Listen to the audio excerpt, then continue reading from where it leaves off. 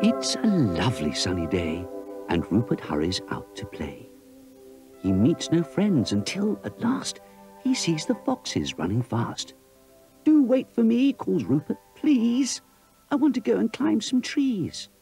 The foxes say, "Yes, we'll come with you, and we'll take some eggs from birds' nests too." Rupert tells the foxes they must not, and a little bird thanks him a lot. Now Rupert thinks, "It's strange to me. I wonder where my friends can be." So, feeling rather lonely there, he hurries home to Mr. Bear. They settle down to read and rest, till Rupert sees the words, "Mare's nest." "What is a mare's nest?" he cries. "There's no such thing," his dad replies. "But find one and bring it to me, and I'll happily take you to the sea." So Rupert looks for his chums without rest and asks them to help him find the mare's nest. "I'll help you," Algy says. "Let's go and ask them at that farm below." Algy explains as they draw near, "I know that Farmer Green lives here." The farmer laughs. "What a silly request! You'll never find a real mare's nest." Just then a bird warns Rupert with alarm. "Give up your search, you'll come to harm." This frightens Algy and makes him glum. "I'm going home," he tells his chum. Now, Rupert thinks, I'm worried too. I'll ask the wise owl what to do. He meets the hedgehog, but the bird returns before they speak a word. The bird has hurried back again to warn the bear, but all in vain. "I must find Owl," says Rupert, so the hedgehog shows him where to go.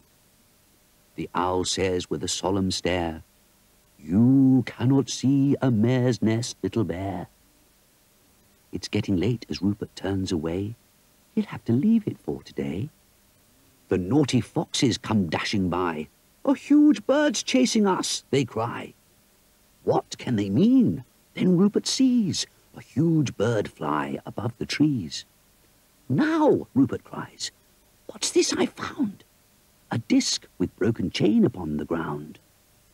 At home he shows his dad. "What can it be? Some kind of seal, it seems to me." He mends the broken chain with care, watched by an eager little bear.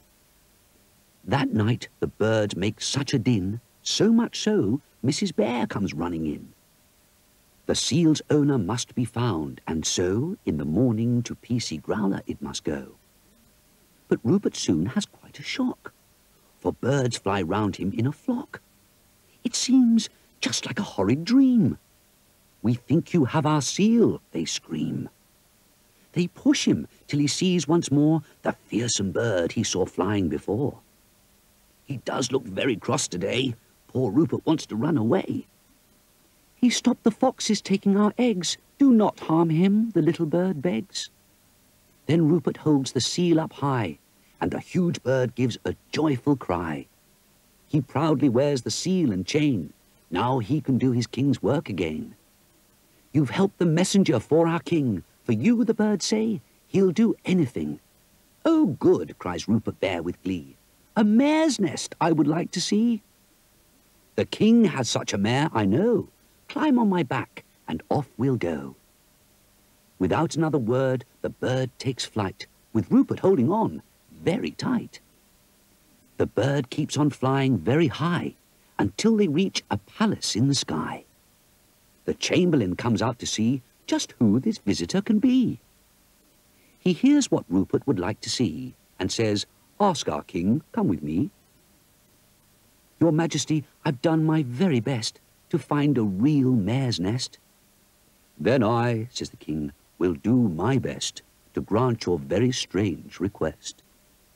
2 messengers are sent to bring the chamberlain back to see the king. The king says, "You may help this bear, and give him my royal seal to wear." The chamberlain cries, "Follow me," and Rupert does so, eagerly. They go into a large office where a royal seal is given to Rupert Bear. "It will keep you safe, so on your way, a sparrow will lead you without delay." The way is up a rocky slope, but Rupert follows, full of hope. "There is the nest," the sparrow cries. Then hurriedly away he flies. As Rupert begins to climb the rock, he suddenly has quite a shock. The nest begins to shake about, and then a horse's head looks out. The mare has wings and takes to flight. She is a fine and graceful sight. She lands and speaks to Rupert there. "I see the royal seal you wear. I am the king's royal charger, and I carry him about this land." "Oh, thank you," Rupert cries, "and now I must climb down the rocks somehow." When Rupert comes, the birds fly round. The king's seals kept him safe and sound. The little bear stands still and sighs. "I've thought of something else," he cries. "I saw that mare's nest, thanks to you, but can my daddy see it too?" The king, on hearing Rupert's plea, says, "Bring my charger here to me." He orders fruit for Rupert Bear, while they await the flying mare. "Tonight she'll appear before your dad." What the king says makes Rupert feel glad. "Take this scroll for the birds of Nutwood," the king explains, "for being so good. Now you may fly home on the mare. Give the scroll when you are there."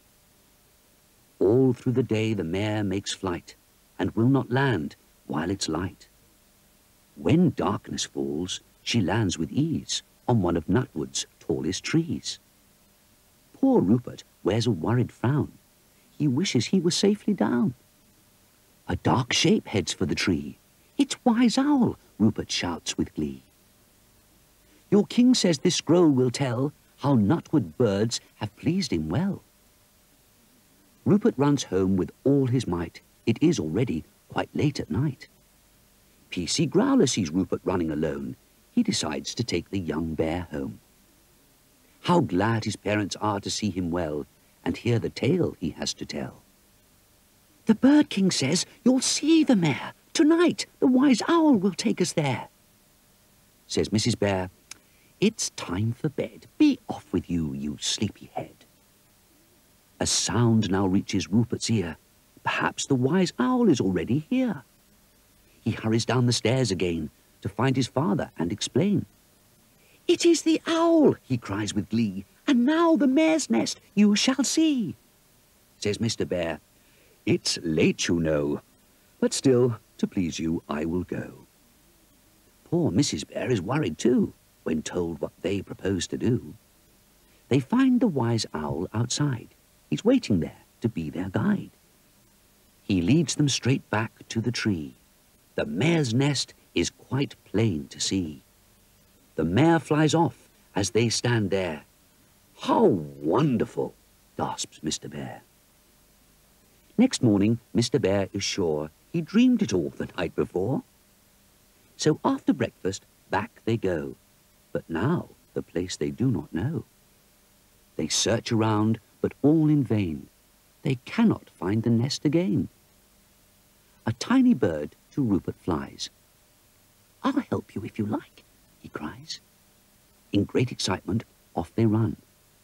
"What luck!" laughs Rupert. "This is fun."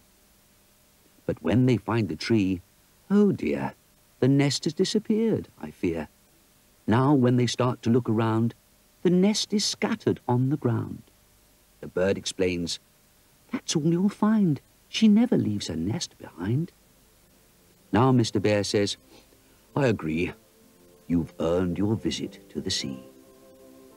They go to ask that very day about the trains to Rocky Bay.